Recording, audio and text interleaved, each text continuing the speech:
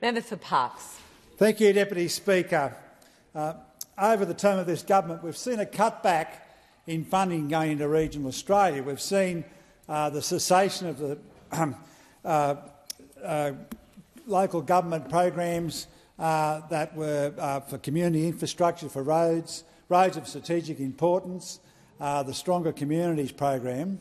So the Growing Regions program, which is the flagship funding program to regional Australia by this government, has been something that my communities have been hanging out for. And I will acknowledge that in the last round, 5 projects in my electorate were funded, and the community, those organisations were grateful to receive that funding.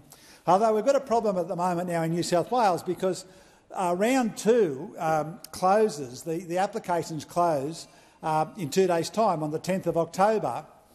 And in New South Wales, we've just gone since the 13th of September, where local government has been in virtually a caretaker mode because of local government elections.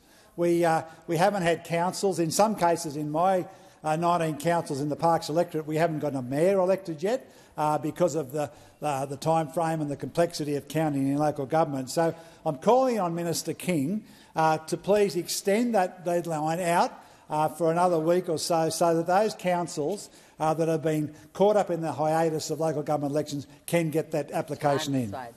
Authorised by Mark Coulton, National Party of Australia, Dubbo.